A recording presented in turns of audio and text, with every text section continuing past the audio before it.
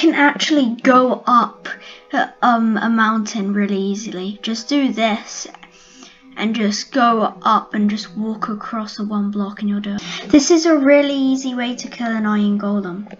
First, what you do is you hit it and then walk over to a tree and then just repeatedly hit it and it won't be able to hit you. And if you break the leaves, then you can actually get some crits in.